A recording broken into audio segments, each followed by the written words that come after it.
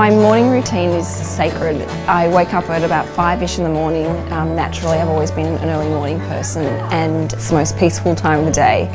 Rocco is definitely not a baby that embraced the idea of a full night's sleep. Finally, I think he started sleeping through at about 11 or 12 months, and when I got my full night of sleep back as well, it made me realise how important sleep is to be able to function emotionally, physically and mentally on a day-to-day basis. So when Rocco wakes up, it's straight into bed with me for morning cuddles, and it's such a nice way to start the day together. Then we're down to the park with the dogs. And they get to run around and we get to chat to all the people from the community and other dog lovers and dog owners.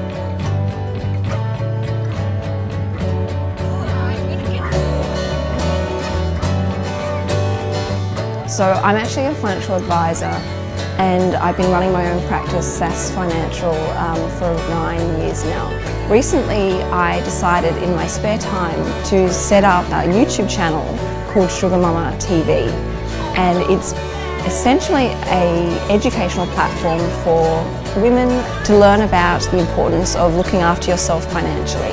That passage into parenthood is a very special one, and it's pretty overwhelming when you're holding this amazing, precious bundle in your arms and you just want everything that you can possibly give to them.